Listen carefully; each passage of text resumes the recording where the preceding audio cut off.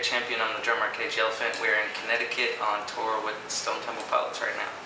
We are about to put out a new album. I think our new single's coming out later this year, around October or November, and then new album next year. We've got a couple. I think we're doing Voodoo Fest and ACL coming up. I like the sturdiness of Gibraltar. You know, like I beat the crap out of my stands, and my guitarist was always jumping on my kit and throwing his guitar into it, and the stands always seem to set up the same the next day, you know, they're not bent or anything. I played with the mounted toms to the bass drum and the mounted toms on the cymbal stand, and I think that the mounted toms to the bass drum is just, I'm a drummer who likes everything condensed to where like don't have to move so much, you know what I'm saying? Like I don't like my cymbals really high, right? So I try to condense everything really small, so I'm just like, I don't have to work that hard.